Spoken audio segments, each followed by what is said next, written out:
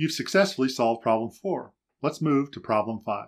The logging class that you have to implement for this task should have a constructor that creates a text file in a temporary directory and opens it for writing. During destruction, if the file still exists, close and delete it. Have a method that closes the file and moves it into a permanent path. Overloads operator cout to write a text message to the output file. In order to create unique names for the file, you could use a UUID, also known as a GUID. The C++ standard does not support any functionality related to that, but there are third-party libraries such as Boost UUID, Cross GUID, or STD UUID. For this implementation, we will use STD UUID. Let's work on the code.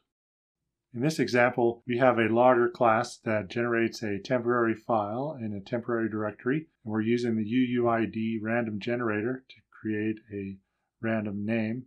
And then we're writing to that file, and when we're done, we save it, rename, and save it out to the path name that was submitted. So in this example, we're passing in text, and then we're saving it out to a text file.